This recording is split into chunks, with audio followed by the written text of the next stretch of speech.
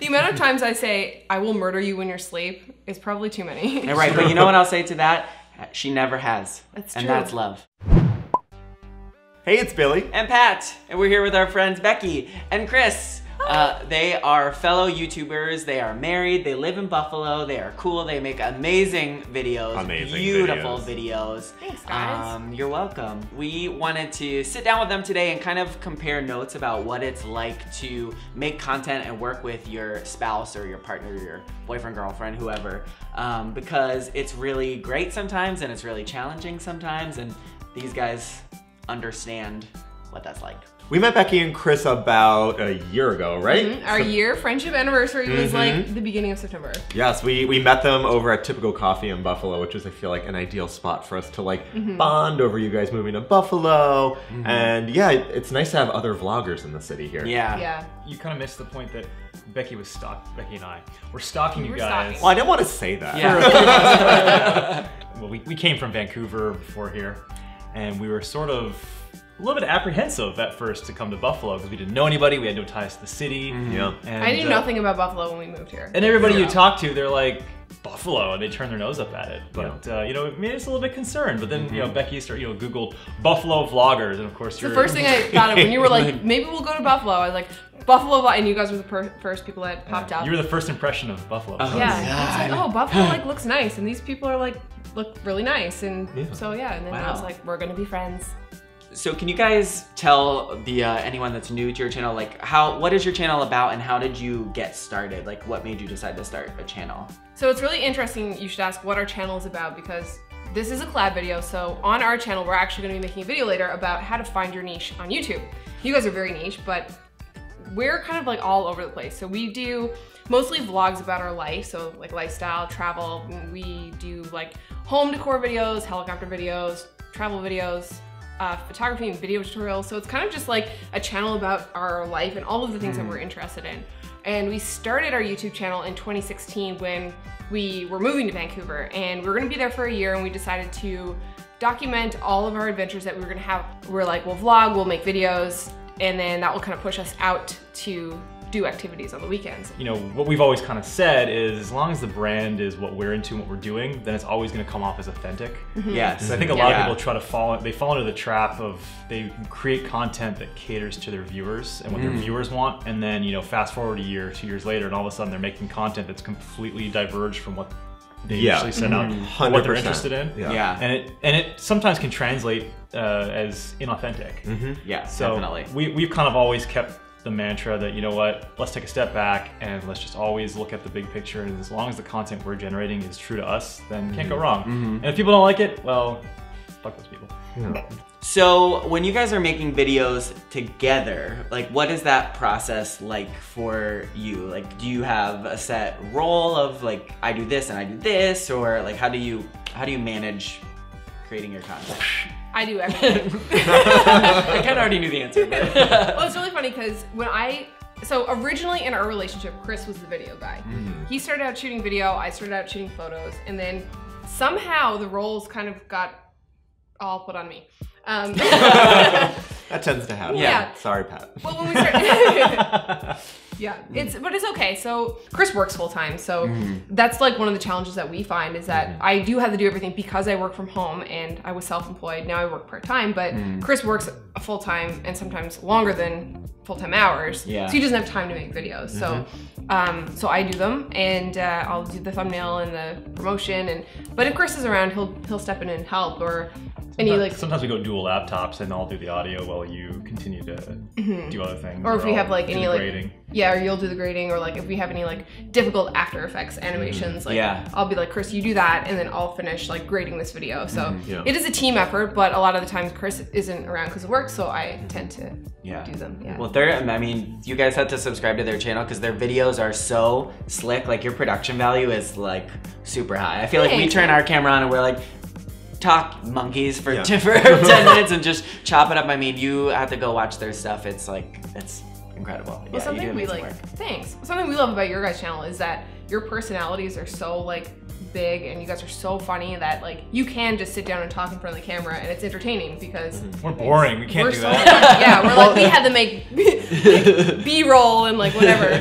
Honestly, everything that you just talked about, like the skills that you have to like, you know, whether it's the audio or you listed a lot of things that we don't pay attention to in video, and it's just kind of nice to see that there are different ways to make videos and content for YouTube and social media, because we delegate out to each other like certain tasks that we do for video, but it's not even, it's like a different, it's not a different level, it's a different like way of strategy. Yeah. And I think it's nice that there's like variety out there now of like what you guys can kind of partner up on and how you tackle those projects. It's not all the same. One of the things that we worked on together is I'm a fast memorizer, and because I'm the one mostly like shooting and editing the videos, I already kind of know like we need to say this, like these are the bullet points. So I'll sort of like say to Billy shorthand, like, oh, just say like a hello thing and then a where we're at thing and then what are we doing thing and then toss to me and then I'll do this, and he's like, what? I can't even I'm like, remember. just do those 16 bullets, go. I don't even have Pat's phone number memorized. Like, that's how bad I am with my memory. So once he goes beyond 2 tasks I have to do in a video, I'm like, you gotta guide me through like in the moment and be like, okay, now we're gonna do this part. Like I can't, and then I don't want to disappoint him. Like, and I feel like for a long time I felt like I was disappointing him by not being able to keep up with what he wanted. And once we communicated about it, it just made it a lot easier. What I find is where Becky's primarily in the role of like producing everything and doing all the pre-production stuff. She has the bullet point. She's the one who came up with the idea. She's the one who had the bullet point list of all the stuff that she wants to say or wants us to say. I get home from work, it's like, okay, this is the premise of the video. We go, okay, I agree, that looks like a good topic.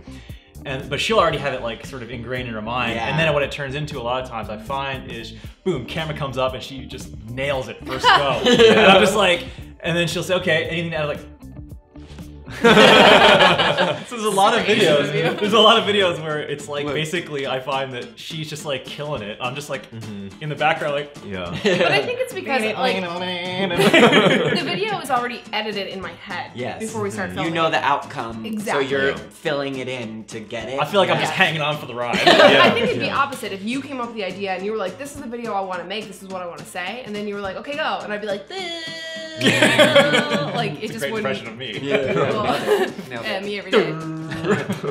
Do you guys make like a full script, or do you just make like notes and just freestyle it? Because it feels very like casual when you guys are making videos. Because it is casual, yeah. I mean, Pat is the producer, so he goes in and he kind of can outline a few things, and sometimes he'll have like some bullet points in front of us just so we know what to talk about. Yeah. And I appreciate that because I needed that. He didn't really need that. Like, you already have those things in your mind. Yeah, I mean, for me, because our videos tend to be about like one topic, and you know, we sit down and talk about the topic. So for us, when I'm planning it, or like I'll tell him, it's basically like, what's the beginning? Like how do you start and how do you end? And then maybe you can have some bullet point ideas of like what you want to talk about in the middle. But basically it's like, once you start feeling like the conversation's running out of gas, just go to the thing that's the end that you already know, and then it's over. Like, so we do a lot of that where like, this is how we'll start, and we know we're just gonna talk and talk and talk, and once we feel like we've said enough, okay, do the last thing to like close it out. Like, what is the point? Like, wrap it up.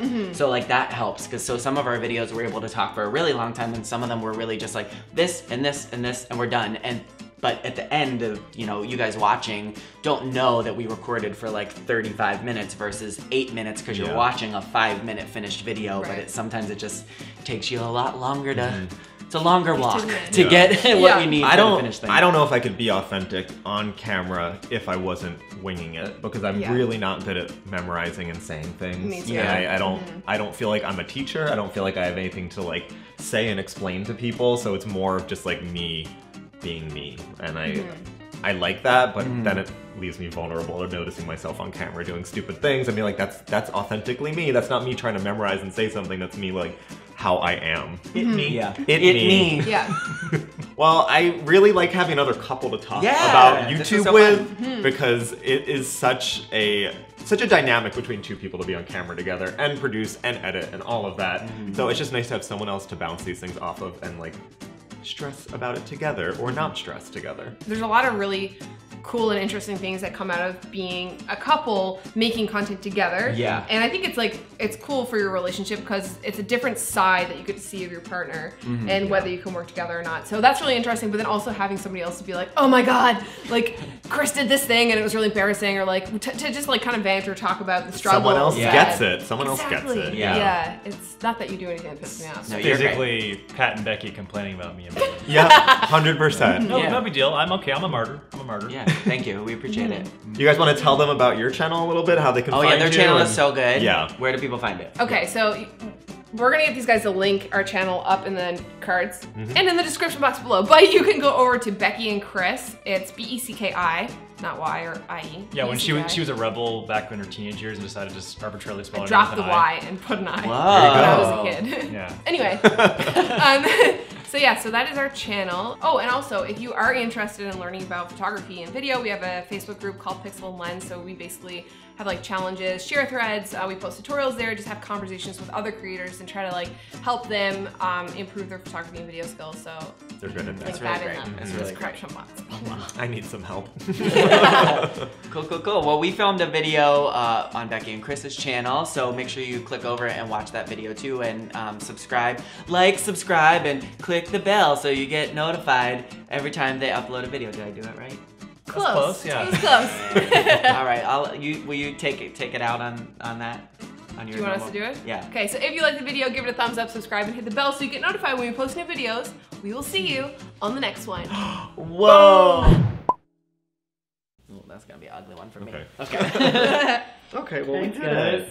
Thank you for swooping in with the camera today. It's weird with the videos that I'm always the most like nervous during. Like this one, I was like, what am I saying half the time?